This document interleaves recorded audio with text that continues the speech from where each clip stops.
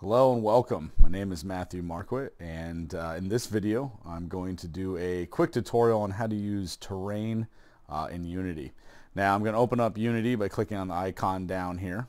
I've already created a scene here, but you guys would hit new, create a new scene, and make sure it's set up to 3D, and install packages such as characters, environments, and particles so that we can kind of maybe show some of those too. But I didn't want to have you guys wait through the entire process of it loading, so I'm just opening up the scene directly here. So once again, we find ourselves in a default Unity scene. So in order to create something, right, to work with, of course, we're going to need some terrain. The terrain is found, as we can see up here, under Game Object, 3D Object, and Terrain. So we go to Game Object, 3D Object, and we'll click on Terrain. Now by default, just like we mentioned before, now you see I zoomed out, it could tell, you could probably tell that it was extremely large piece of terrain, because as I zoomed out, your camera and your directional light seemed to turn into nothing. But obviously without anything in the scene to give any relation or aspect ratio to or scale, it's hard to tell how large this is, and this is a pretty massive piece of terrain. So we're actually going to shrink it down, and I want for you guys to kind of see the settings section over here. Of the terrain. So when you have terrain selected and you come over to the inspector, it actually puts on a special script that allows you to change certain things about the terrain. Now we're going to get into these buttons in a moment, all of these tools outside of this, but the first tool, of course, is settings, which is this last one here that looks like a gear. Now there's a lot of different things that we can do, and I'm not going to talk about the majority of them, but what I do want to mention especially is the resolution section down here, where we can control the size. So by default, it's set to 500 by 500. If we change that size to 250 and then put 250 down here, you can see how much smaller it is. In fact, it's actually only 1/4 the size. Whoops, that didn't work. We'll do that again. It's 1/4 the size of what it used to be, right? So we can double click it here, zoom in, center it so we can see a little bit better. And this is about the size of the terrain I want you guys to work with for your assignment. Okay, so starting with that, we just have kind of a blank white piece of terrain, of course. There actually is no textures on it. We don't see anything.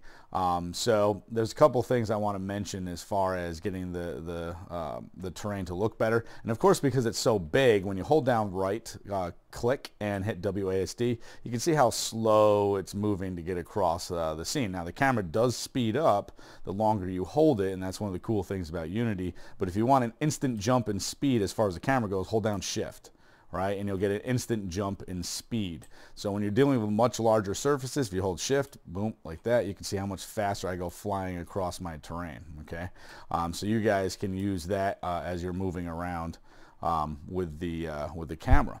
So like I said, first thing we need to do is get a texture on this.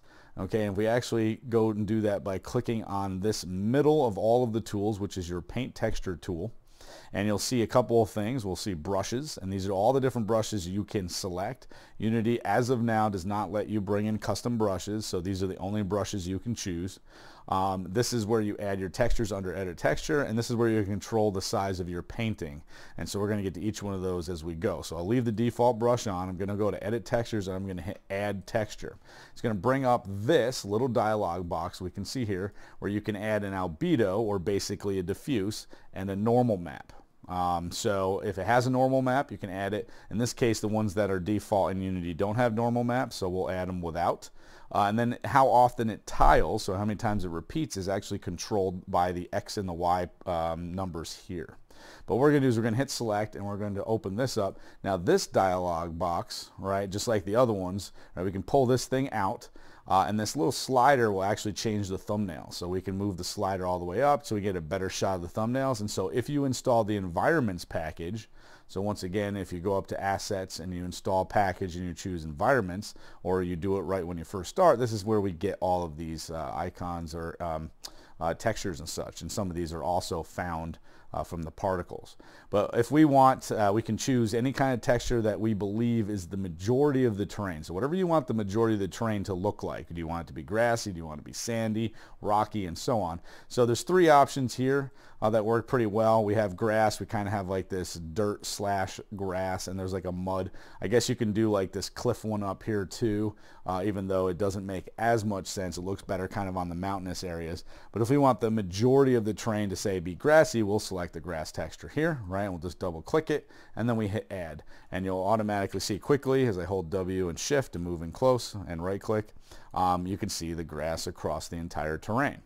All right, so the way the paint works is the first time you put a texture, and you'll see it over here, but you can't really do anything with it unless you have at least a second texture loaded. Now, if you guys want, you can use other textures, not just the ones that come with Unity, but you can download textures or paint your own textures and put them in there.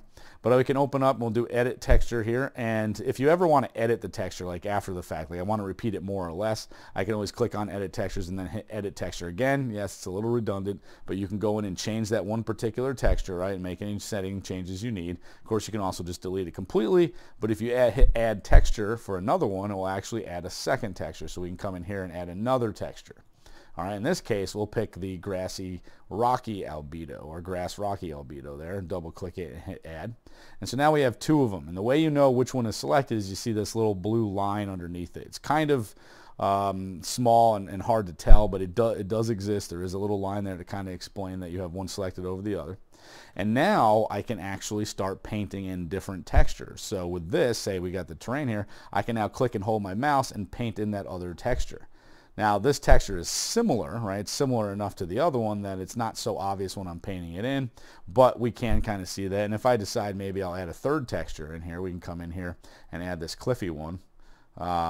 And then boop, cliffy. I don't know why I said that, but yes. So we can add this cliff texture here, and we can paint that in. You can see a very obvious difference. So of course you can choose any of these brushes. I mean, some of them seem nonsensical, but the star actually I found some nice applications for, and I'll show you that a little bit when we get into the terrain painting itself. But you can see right there that you can paint anything in any of these forms. So you choose a different texture and you go in and paint those different textures. I want to go back with the grass and so on. I can do that. So there's a couple of things to keep in note though as you are painting textures on the ground. So say you want to paint paths and other things like that and get it detailed.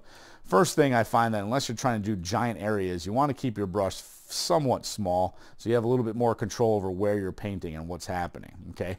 The other thing is, so you can see right here, obviously brush size. So we can type a number in, or we can go in here. So there is a limit. The smallest brush size is a pixel according to the size of the resolution of the terrain that you're doing, and then the largest is 100, which is this. So yeah, there might be times where you want even a larger brush, but it only has like a limited amount of range that it can go in.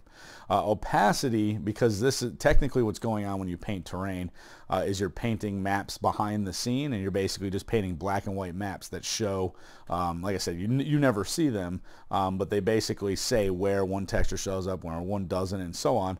So they use the term opacity because you're dropping the opacity of the strength of that brush, but ultimately all that means in our case is that it doesn't show through as well. If I have 100% opacity and 100% target strength, the moment I paint my terrain, I will get 100% blend.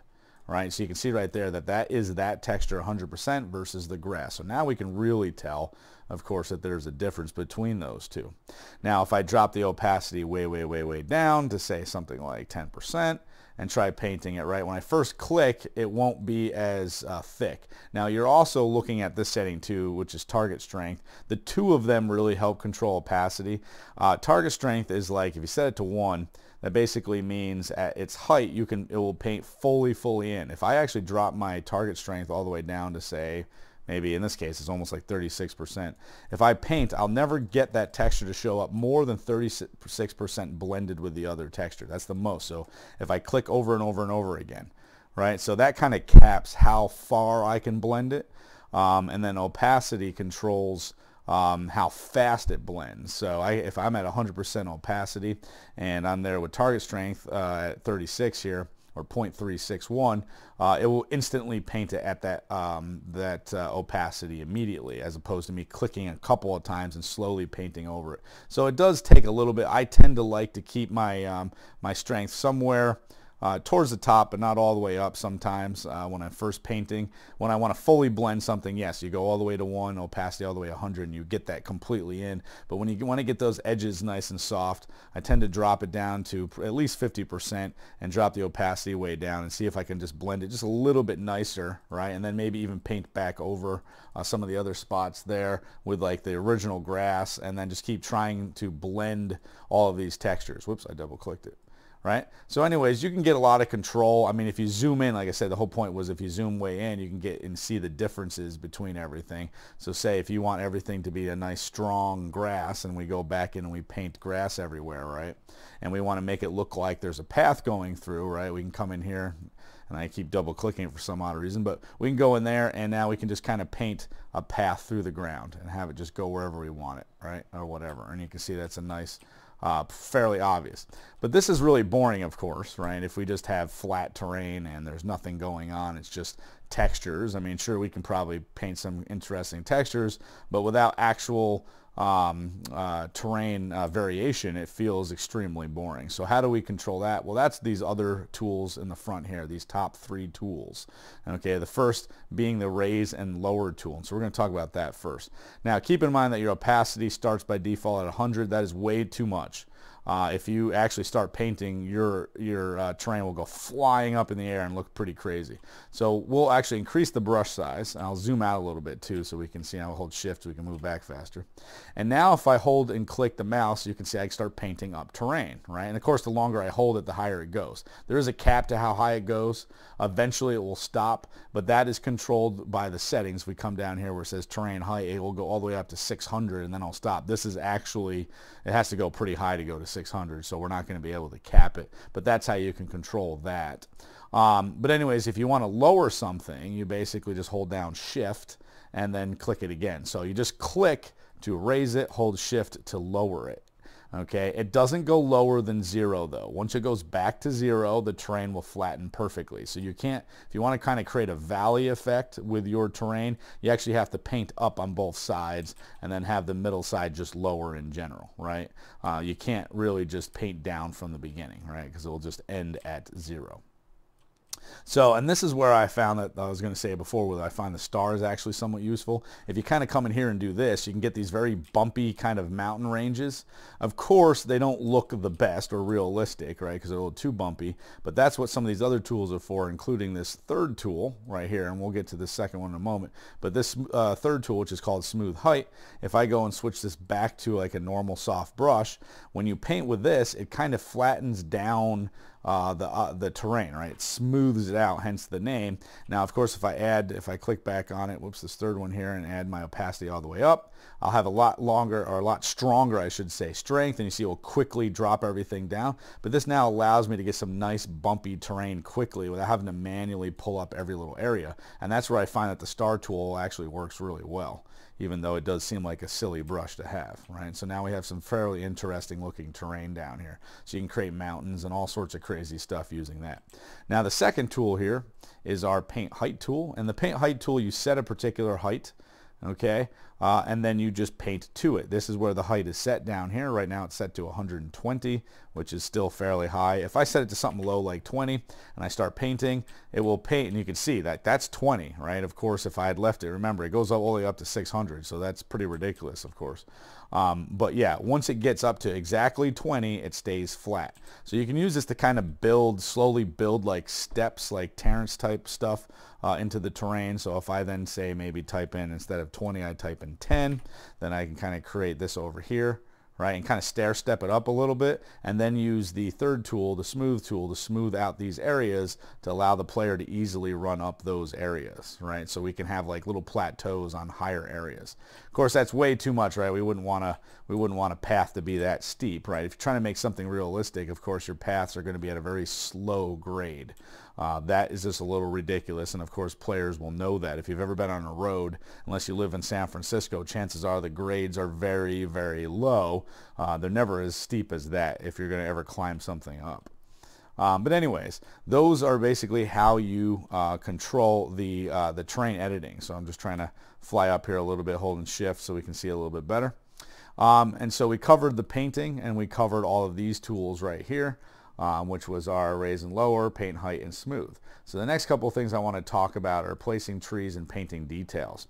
So when we added the environment stuff, okay, and I'll zoom back in now, when we added the environment stuff, it also added some trees from SpeedTree. So SpeedTree is working with Unity. They're actually also working with Unreal too, but they are working with Unity, and they've given Unity some free trees that come default when you install that environments package. So just like the paintbrush, we need to add trees, right, to paint, so to speak. So we come over here and we go edit tree and then hit add tree. And then we're going to click this little circle right here, and we get to choose our trees. So here's the trees, and not everything are trees, obviously. I mean, some of these are other things. So there's only 4 trees. There's a broadleaf, so there's 2 of them, a desktop and a mobile, a desktop conifer tree, and a palm desktop, right? So there's a bunch of different types of trees. We can pick, in this case, I'll pick the broadleaf, okay, desktop, and then we're just going to hit add. Now, you want to do is you want to make sure that your brush is kind of small, because otherwise you're going to paint a bazillion trees at once. So we're going to shrink the brush down a little bit. And the density is something you really want to drop right in the beginning, okay, because it tends to paint too many trees in one spot. And then there's a whoops, I clicked off of it. Then there is a tree height over here where it's set to random, and so you can randomly have it go to like a very far distance when you paint, so that you're getting more randomness in the trees, and of course it can randomly rotate each tree too. And now we just click and hold the mouse and paint. Now this particular tree is ginormous, so I think that might not have been the best option first, but you can kind of see how when I held it down, it just painted a whole bunch of trees at once, which isn't the most effective thing, right? So if we zoom out a little bit again, I start painting some more trees, and we get some right in front of the camera, it does look pretty ridiculous. This particular tree, we definitely want to make sure the density is all the way down before we paint. But I have found that just like the raise and lower, if you hold shift you can erase trees. I find that this works too. Sometimes you'll paint too many trees, you come in there and you just kind of delete the ones you don't want. It looks a little bit better when you don't have 5 million trees in the same spot. Okay, but this tree maybe is a little too thick, so what we'll do is I'll add another tree, and of course you can mix and blend any of them. In fact, I'll pick, in this case, I'll just pick a palm tree, and we'll put that in there, right? And same kind of thing, I start painting, right? We can get palm trees everywhere, just like go crazy. And the great thing too is they snap to the terrain. So as you paint, let me click back on the terrain here, I clicked off of it again, but as you paint onto areas that go up, you'll see that it snaps to the terrain. And even if you alter the terrain, so I come back in here and raise and lower it, right? Whoops, I went the wrong direction with that. If I hold shift and lower it, right, the trees will go down and pop with it. So if I paint them up or down, you see they actually move with what I'm painting. So if I paint it up, see how they snap and match whatever the terrain is looking like. All right, so you can control the density. Don't do this, right? This is just too much, right? This is just too dense. I get that we want to create like forests and stuff sometimes, but if the player can't run through it because there's just that many trees, or you're having a slideshow, like every frame, you get 1 frame a second. I mean, that's just way too many trees, right? So we'll just go in and we can delete some by holding shift, of course with the tree editor, not with that, and then go in and then paint out some of the trees. Now, of course, if you shrink your brush way down, then you can literally remove a tree at a time, and that tends to work a little bit better, right? So you can choose which trees you don't want. So you can randomly paint a bunch of trees and then just go in and start deleting some of them. So you can mix and match any types of trees. Whoop, I had some crazy pop there. But you can mix and match any types of trees that you have in there and paint them in there. But these trees were all done using SpeedTree, and I wanted to show you guys that super fast. I'm not going to actually get into the program, but if you do go to speedtree.com, you can see that they have a SpeedTree for Unity. If you're willing to pay, it's $19 a month. It has integration into it. I recommend coming here and watching this video just to see like what are all the options and why you would want to use something like SpeedTree. Like I said, I'm not necessarily going to teach you it, but just want you to know of the program. And it is an industry standard program. They use it for games, they use it for movies. I've even used it on a project. It's actually a really, really great tool. So anyways, I'm going to minimize this and get back to Unity. And so the last kind of thing that I wanted to show you as far as the main lecture is concerned is this, which is the details. And so this works just like the trees, but the details have you paint different types of things, like in this case grass. So I'm going to hit edit details, and I'm going to hit add grass. And these are a lot of the settings. If you want to have it switch between multiple colors, you can actually change your colors here, and your grass will come in at different colors. But let's load up a grass texture first. So we come up here and hit that circle, and we can scroll down. There's a couple of grass textures that come with it. Here's one here, but I'm going to use these. All right, and we're going to click the grass frond O2 albedo. So we'll select this, and I'll hit add. And this is another one of those where when you paint it, I mean, you got to keep your opacity way down, and even then it just paints them like crazy. So I find that works best is to paint it. So I'm going to hold and paint a bunch of grass. I mean, and that is a ton. I mean, absolute ton of grass. But you paint that grass in there, and then if you hold shift, it'll actually slowly delete it, which I find, I don't know why it paints it so quick. Might be like a little bug in the system. But if you come in and then hold shift and delete, you can actually get it better. You really don't want it to be that super thick, right? But it is pretty cool, and these are known as camera facing. So billboards, so as you rotate around them, you'll notice they're always facing you, right? So it helps sell, even though they're a flat plane, it helps sell that they have some dimension to them. Now, of course, if we want the player to run around in the scene, we come to our standard assets, go to characters, first person, prefabs, and we can drag a first person controller in here, right? And then we lift him to make sure he's not going through the ground, right? And then if we go to our game view, and hit maximize on play. If I hit play, we can now take a look at what some of this looks like from ground level. And the cool thing about the grass is it does kind of move back and forth. Though it does start off very tall. I mean, for the player seems a little shrimpy. If you want to change the height of the player, my recommendation is you can either move the camera, don't scale the character, right? If you grab the character controller, whoops, I'm in game view, so let me switch out of that. You can grab the camera itself, right, and or not the main camera, but the first person camera, right, and we can just move it up slightly, okay, and then if you hit play, you'll just be a little bit taller, right, so we're not like the grass is like hitting our heads or whatever. So that's one way of doing it. I think there's a way in the settings to do it too, but I'm not going to necessarily cover that. But you can see that the colors of the grass are controlled by those two colors we had before. They'll automatically blend with it, but they kind of add this realistic look with the wind blowing. And you can even do that with the trees too. The trees have wind zones and things like that, a lot of which can be controlled and created originally in SpeedTree if you do intend on using that program at any point. Or whatever. So that's basically what I kind of wanted to cover as far as this lesson goes. I mean, I can throw in one last quick thing. Since you guys did install the particles, if you guys want to play with them, don't go crazy with them. But if you want to play around with the particles a little bit, this is how the particles work. When you install the particles, you have come down here where it says particle systems. Go to prefab just like any other thing, and you can throw certain things in there. Dust Storm tends to be a fun one. Right? There's a Dust Storm and a Dust Storm Mobile, but we can drop in the Dust Storm, and what that does is it will throw in, as you can see there, right? This kind of this looks like dirt and stuff blown around, right? Of course, Dust Storm, hence the name. But it does add a little bit of an atmospheric effect, and especially if it was a little bit darker in the scene. So if I was to grab the directional light, and then we rotate it so it's a little darker. And let's say not that dark, something like dusk, and then I go back to the Dust Storm. Let's zoom way in here. It adds more of an atmospheric effect, except for, of course, it is blended using a lighten mode, so when it's nighttime it's like super bright. Of course, you can change that if you play around with the particles, the shader down here. Right, there's different types of shaders. This one is a Particles Alpha blended, but we can always try Particles and see if we can choose other ones like Multiply, which will make it dark. So if you set it to Multiply, now it's dark, and so you have like, it's almost like a smoke effect instead. But you can change some of those particles by going in here, looking at the particle shaders and seeing what it does to the particles. It will actually change the way they blend in the scene. Okay, that one looks like it makes it even lighter. Right, but there's all these different options to do that. Now there's Dust Storm, there's explosions, there's fire, there's fireworks. Not sure why you'd want to do this. I mean, it's cool, right? We can go in there and add these particles that act like fireworks. Maybe you can set that to where you want the player to go last or something like that.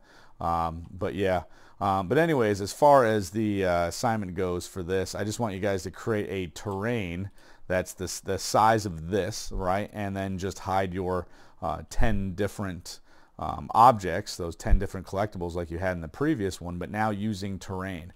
I also encourage too that you don't just make it in the terrain in between the trees, but set up some objects. So go into game objects, create some cubes, some spheres, things like that that you can add for the player to jump onto, do maybe a little platforming, make it interesting. But anyways, yeah, so hopefully this video helps. helps you understand a little bit more about terrain in Unity, and then some of the tools that you have available to you. But yeah, thanks for watching. I'll see you guys in the next one.